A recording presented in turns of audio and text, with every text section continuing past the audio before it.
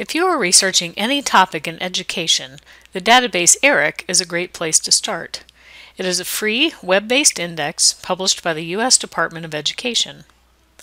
You can find ERIC from the NWU Library website by clicking the Databases button and navigating to it on the alphabetical list. It's good to start by searching on a few free text keywords. Choose 1 to 2 key concepts from your research question to search on. For example, the problem you're trying to solve and the intervention. I'm going to search on the phrase "Special Needs Students Develop Social Skills." It is best not to limit only to articles that are available in full text on ERIC. I will show you why later. Here's my initial list of results.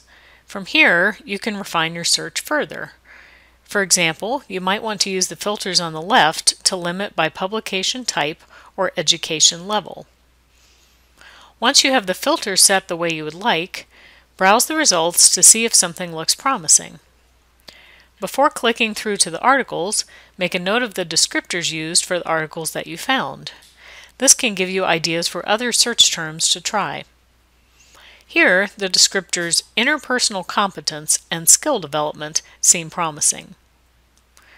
For my example, I am most interested in the second and third articles listed here. Note that one of them is a study of students of color, and one is a study that took place in Australia. Even though the populations studied don't exactly match my own student population, I still think these studies could be helpful. So it's good I didn't limit my initial search to a specific population, or I might have inadvertently eliminated those articles from my results. I want to see the full text for the third article, so I will click on Direct Link. It's important to realize what happens when I do this. Even though ERIC is on the library's list of databases, it has no connection to the library's collections.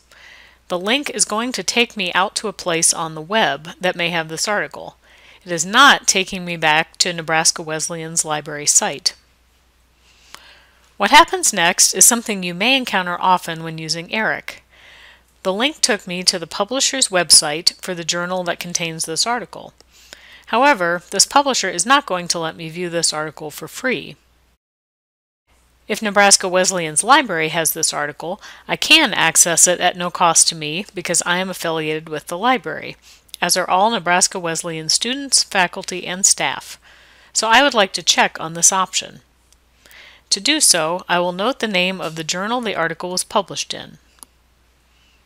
From there, I will go back to the Nebraska Wesleyan Library website and click the Journals button.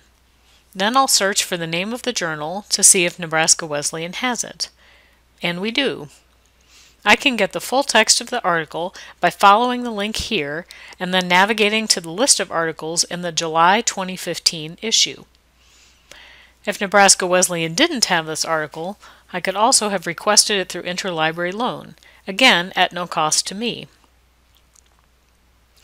Using this process will help you get the most out of ERIC. Thanks for listening.